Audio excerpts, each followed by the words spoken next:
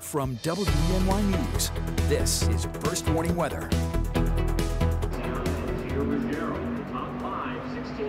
Well, welcome back. Live at the track here. ARCA race going on right now behind me. Band PA line setting up. Lots of activities going on across the area right now up here at the track. A lot of festivities for families to partake, and weather couldn't be nicer all across the region today, and it looks like it's going to stay that way through the weekend. Let's take a look at our sky cam. We're going downtown now in Watkins Glen to the lakefront, and beautiful scene here. Lots of great visibility, blue sky here, and just a great night to be outside. Now, as we take a look at high temperatures for the region today, topping out in the upper 70s and lower 80s. Managed to hit the lower 80s at the Elmira Corning Regional Airport. Looks like we may do a couple degrees better both tomorrow and on Sunday. Now, currently across the Twin Tiers, again, most spots in the upper 70s and lower 80s. The humidity is low, so it is quite pleasant out there. It's not oppressive in terms of the humidity, but moving forward, the humidity does come up a little bit over the next couple of days. Let's check out that weekend forecast for you, and again, pretty much more of the same. High pressure remains in control. Lots of sunshine both Saturday and Sunday. Both days we're forecasting temperatures in the mid-80s with light winds.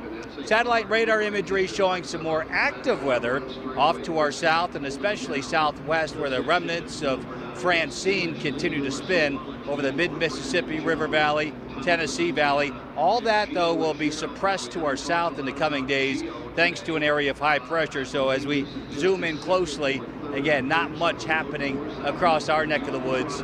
And again, we are expecting dry weather to last at least until the first part of the upcoming week.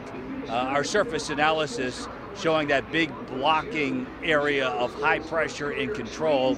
And as long as that high pressure system is nearby, our weather is going to stay on the quiet side.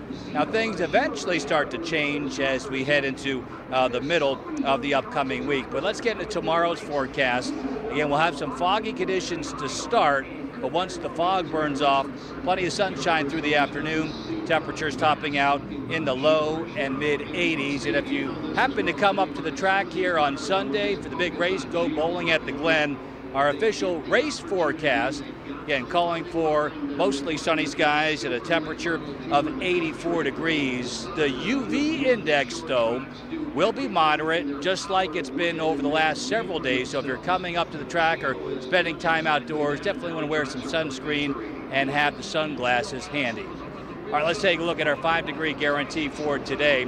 We forecast a high temperature of 84, 81, the unofficial high at the Elmira Corning Regional Airport. So as we take a look at our forecast for tonight, keep it mainly clear, some patchy valley fog possible, lows in the mid-50s. For tomorrow, plenty of sunshine, 5-degree guarantee of 84, and we keep the pleasant weather going at least into the first part of next week.